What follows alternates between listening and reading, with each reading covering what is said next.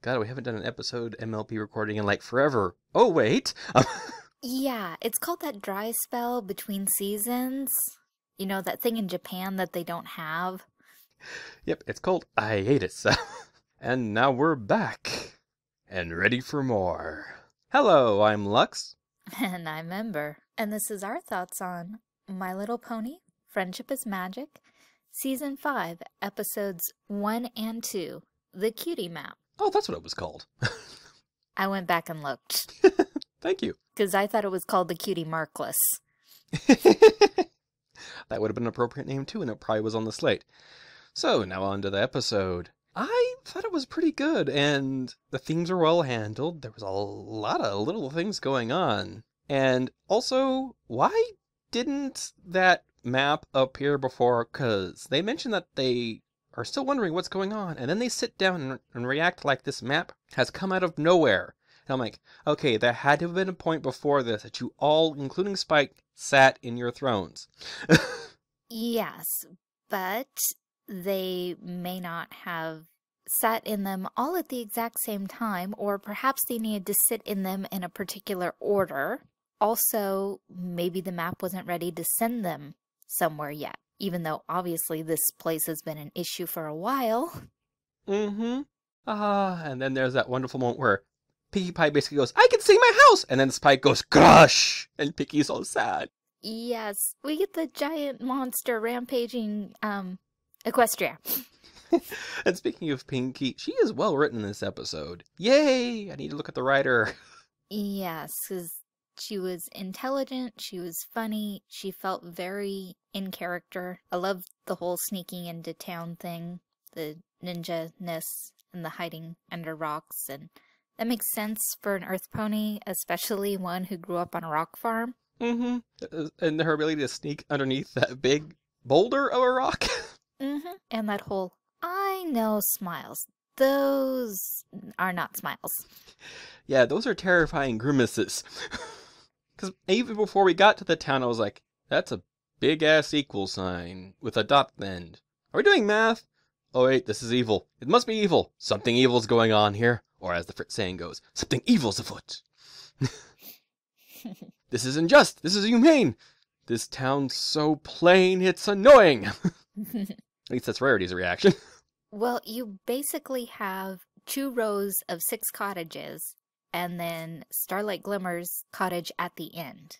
Kind of funny how every pony who joins, the whole village helps to build them their own cottage, but we only have 13 cottages.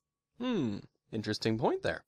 But yeah, I love how Pinkie Pie's suspicions are almost immediately, there. It's like, something's not right here. I know smiles, as you stated, and those aren't smiles.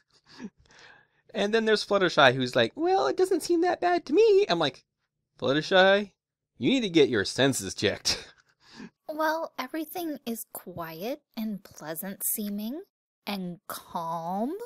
All things that Fluttershy likes. She didn't know the cost or the cause. And then everyone has the same exact cutie mark, and you're like, whoa. Oh, a new question just popped into my head. There were some foals in this episode that had the equal sign cutie mark. Did they have cutie marks before? Or were those just put on them already? Because in this quote-unquote society, you don't earn your cutie mark because you don't need one because you don't have a special talent. I was theorizing that they were given so that way they never had the chance to be corrupted by a true cutie mark. Because, what right-thinking cultist wants their children straying from the cult path? And yay to My Little Pony for going with a cult episode in a kid's show. I don't think I've seen that since Rescue Rangers. Yeah, and I seem to be getting the vibe from the places I inhabit online that everyone went communist. I'm like, that's not communism. That's a dictatorship if you're going to point it to anything, because we have one ruler who's ordering everyone else to believe or be the same. That's not how communism works. No, but it has a lot in common with the common Western perception of what communism is, which is forced equality and conformity. Though with this whole theme of conformity versus individuality, I have a feeling this one's not going to make it to the Japan release. That, or they're going to do some heavy editing to the dialogue and make it something else entirely. I don't think you can make editing heavy enough to change the entire concept of... Oh, wait, never mind. Just thinking of some 4Kids localization jobs. Never mind. I told you we should have used an invisible tank! Okay, back to the creepy town. Yes. Oh, poor Pinkie Pie, when they made her eat all those undesirable, probably dry as heck muffins. Mm-hmm. Though you would think that Applejack would be a pretty good candidate for helping with that. Though, going back to the concept of the muffins here real quick, before we got to the whole how the cutie marks got taken away, I accidentally caught glimpses of parts of this episode, mainly still pictures, and I saw that the main 6 had the equal sign on their flanks, and I was like, okay, so I know at one point in this episode they're going to end up like that. How does that happen? Will it be these muffins? Because they're kind of, quote-unquote, being forced to eat them, and then everyone forces Pinkie Pie to eat them. So is she going to be the first one to lose a cutie mark? Because as I was going along, I was thinking, okay, which one of the main 6 going to lose the cutie mark first? I'm betting on Fluttershy. I was betting there too, but my whole thing with the muffins, and before we knew how everyone lost, gave up, whatever, their cutie marks, I was thinking that everyone was just voluntarily not using their special talents. So I actually thought that Sugar Belle wasn't a very good cook, and the reason that Double Diamond was giving her that look was because Double Diamond was actually an excellent pastry chef. But he couldn't be an excellent pastry chef in order for everyone to be equal. I didn't think that at all. I thought Double Diamond was the second in command. I'm spying on everyone to keep everything kosher. Well, that too.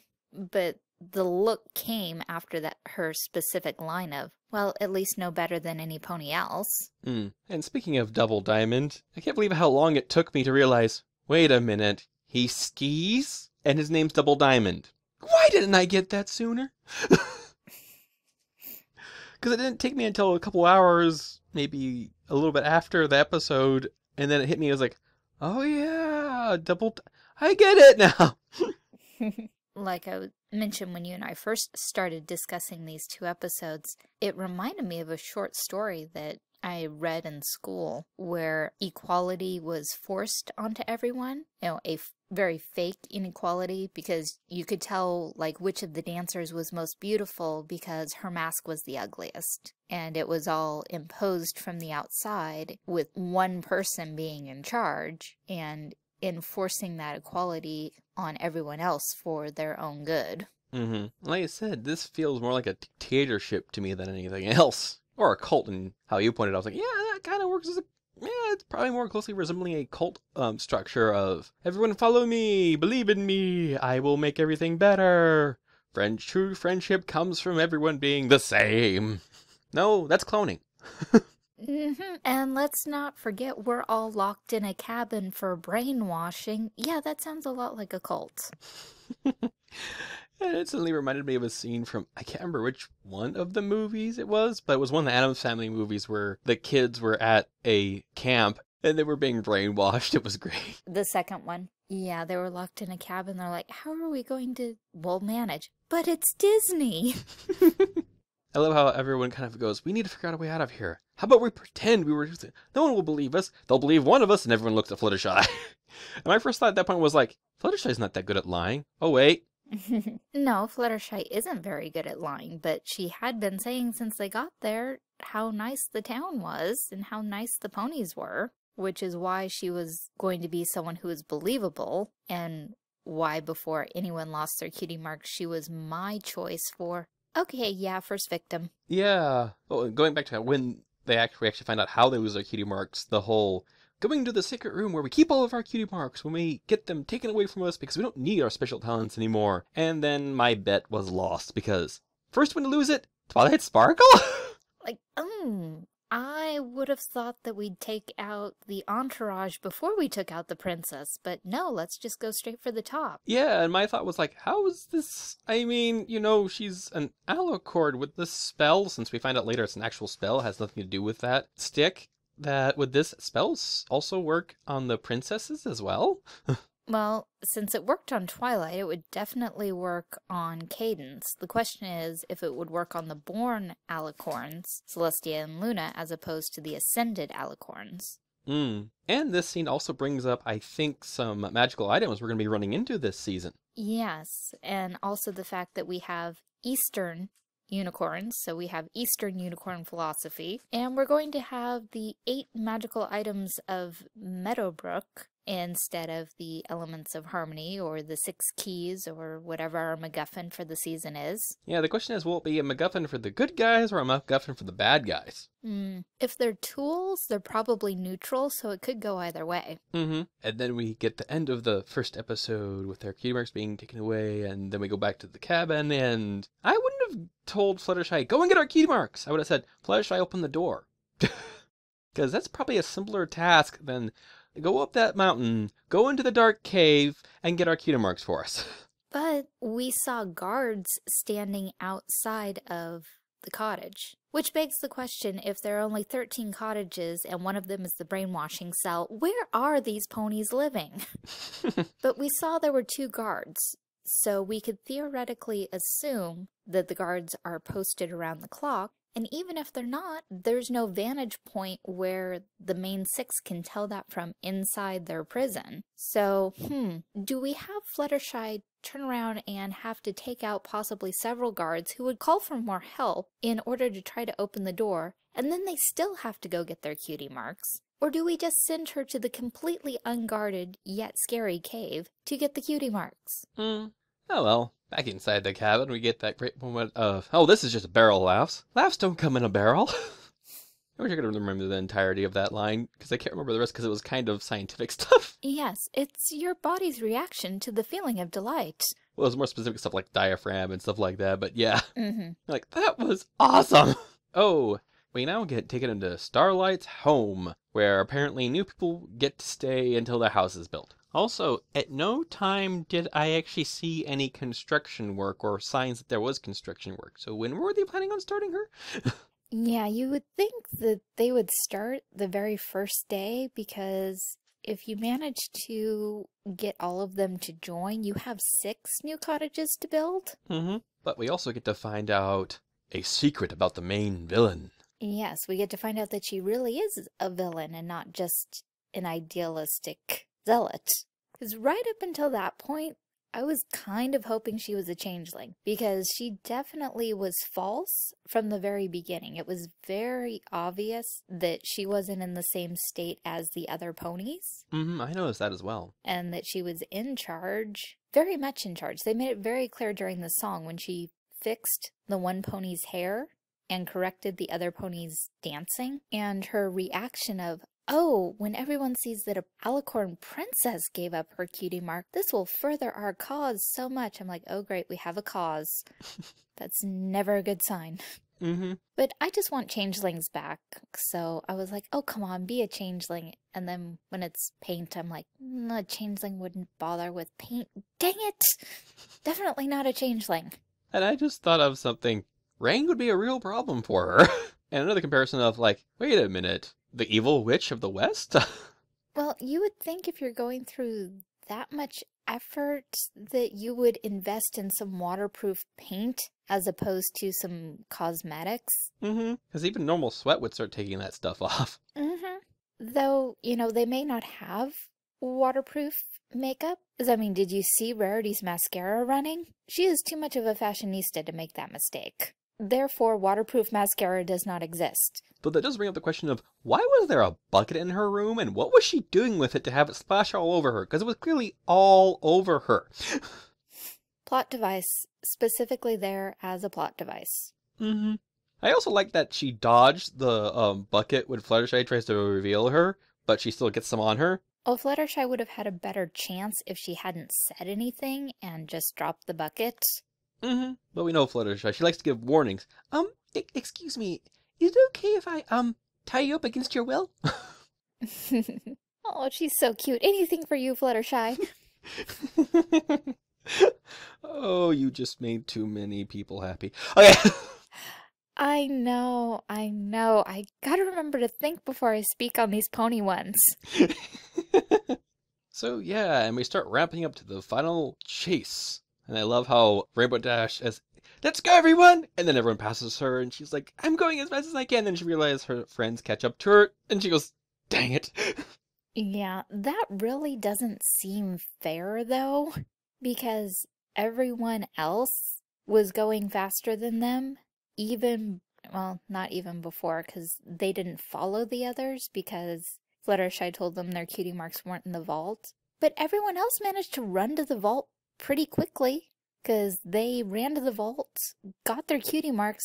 You know, some of them came back to the cottage, and some of them were still in the village because not everyone ran to the vault, but they all managed to do that, you know, and the first half of that run was before they had their cutie marks, so I think that was a little overplaying the kryptonite. But that does bring up the nice fact that all the main six did was actually just reveal what was going on to the people, and that people actually did it themselves. The main six actually weren't the people who defeated the big baddie. No, they weren't, and I think that's going to be a lot of the theme for this season, because if you're spreading the magic of friendship, you can't go in and forcibly fix things. Friendship doesn't work that way. And I actually really like that about this episode because it's another nice change up to the formula. They usually introduce what they're planning to do to change the formula in the season opener. Yeah, and another change to the formula is the villain isn't settled at the end of the episode. She wasn't blasted by the elements of harmony. She wasn't rainbow-powered into submission. She wasn't re-imprisoned. She wasn't even captured. She got away. Yeah, into some caves, which both me and you are like, changelings? Can't help it. We want more changelings. Yes, because the comics were okay, but we're like, no, we want actual show canon changelings. We want to see the queen again. We want to see her animated. We want her back, for the love of God. She had a terrible plan. I don't care. I want her back. So, Starlight Glimmer. I know it's a bit of a stretch, but it kind of rhymes with Sunset Shimmer. Also, I found Fluttershy's comment when they were still locked up in the brainwashing cell of, even tweets don't make sense anymore, because I was thinking of Twitter. That's a good one. I didn't even realize that. Like tweets ever made any sense. No. And let's go back to the appearance of every pony. We have one hairstyle for stallions, one hairstyle for foals, and 3 hairstyles for mares. This had to be like the easiest animation ever. Everybody's just a recolor. And slightly resized, but that all can be done in the computer without much hassle. Yes. And let's rewind all the way back to the beginning of the episode, though this might fall under final thoughts, where we're all sitting around the Hall of Justice. I was a little disappointed at that point because I'm like, you know, sometimes I'm disappointed when I'm right. Did I really have to predict this so closely? Yeah, I did. All right, so we get sent out by a map, and we're not technologically advanced enough to have communicators, so now we've turned our cutie marks into communicators. And that's probably going to be a whole nother toy line with flashing light action cutie marks. Yeah, apparently it's now being called the booty call. Of course it is. And I know this kind of falls into the category of questioning Pinkie Pie, but how does Party Favor manage to look through those damn balloons? Also, how many people are going to ship him and Pinkie? Because if I could see it happening, it's probably already happened. Because I don't do ships, and even I was going, yeah, that's going to be shipped. Yeah, I mean, I was like, wait a minute. They're kind of like, to me, it's like, at first I was like, oh, they're just going to have these other characters be like the main 6. And then I was like, oh, there's some differences there. That's good. That's a relief. But yeah, I'm like, I can see that. That's definitely something that probably has already happened. Considering just from the previews, people started coming up with theories and doing fan art and all this other stuff just from a preview of the song from this episode. Of course, because that's what the community does. It speculates and it creates art. So, any final thoughts?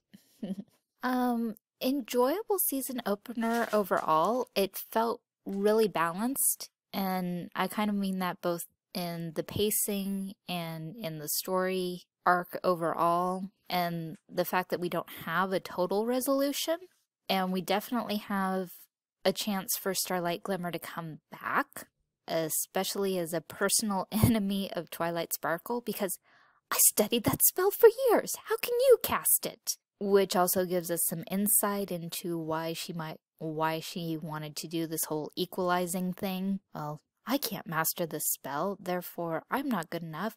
So the way to make myself better is to make everyone else worse, because then I'm better by default and I don't have to actually do anything because I'm obviously perfect.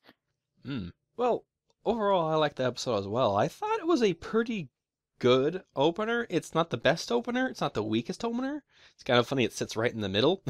Because to me, like, middle and average and center also are around the same thing as equal. So in my head, it all kind of fit together with the whole theme of the episode as well. Mm-hmm. And I like the fact that we're getting back to at least the main characters being written in character. Everyone actually was in character throughout this. The only characters that I thought were slightly caricatured, and they mainly because they didn't get a lot of screen time, was Rainbow Dash. It was mostly Rainbow Dash, because she was mostly stuck to her, I don't like this kind of thing, I'm Rainbow Dash kind of lines. Which is a part of her personality, but she does have more depth than that. Though it does bring up the fact that you do not want to bring any individual of the main six to negotiation, because they all have flaws that could really be a problem during negotiations. Rainbow Dash, too brash, not listening to someone else. Fluttershy, too meek, will most likely agree with everything the other person's saying. Twilight Sparkle will get neurotic at one point. Applejack is a little too, blunt in her honesty to make a good negotiator. Rarity's a little too hung up on appearances. And Pinkie Pie is easily distracted by shiny objects. Oh, look, a shiny... we're still recording, right? But all of them together make one good negotiator. Though that does remind me of something that I thought of real quick when Twilight Sparkle basically, in a way, said, we're all one, there's pretty much like one pony. I'm like, are we like gonna get a fusion somewhere? But, like I said, overall, I liked the episodes, and I thought it was a pretty good opener. If we do get a fusion, I think it's going to be a fusion of power and spirit, not a physical fusion. You know, because this is still an American show, not a Japanese show. We're not going to have fusion earrings. We're not going to have them all come together like some sort of weird mecha. Okay, so I did rewatch this because of the comment you made before regarding how Starlight needed to have her magic. And we do see the unicorns using basic unicorn magic, you know, where you lift stuff, you open a door, that type of thing. So apparently standard, average magic is okay, you just can't have your specialty magic. Which is probably why Twilight was in such bad shape, because her specialty is magic. It also makes it so the Pegasus can still fly, but not very fast or very high. Well, the Griffins don't have cutie marks and they fly just fine. Well, that's a discussion for another video. Well, we hope you've enjoyed our thoughts on My Little Pony. Friendship is Magic, Season 5, Episodes 1 and 2, The Cutie Map. Thanks for listening. If you like Lex's art, you can find him on DeviantArt and Tumblr. Want to keep up to date with what we're doing with these podcasts? You can follow us on Tumblr. Really like this podcast? Leave a friendly comment below. Also, this is YouTube, so please subscribe. Really like Lex's art and would like some of your own? He's currently open for commissions. All links in the description. Well, there is an American show where fusion happens. Steven Universe. Okay, children's show? Yeah, that's a children's show, but I'm going to edit that out because, like, I may have spoiled something for you in Steven Universe. Yeah, maybe. Thanks a lot. You and spoilers, seriously. Have you finished watching Cute High Earth Defense Club, love? Yes. We can talk about that after. Damn it! Because I was going to spoil it for you. Just to get you back. let's wrap this up. We hope you've enjoyed our thoughts on My Little Pony, Friendship Friendship is apples? An apple a day keeps the baddies away. Okay, I think that's a wrap. All right, let's kill it. Kill it with fire.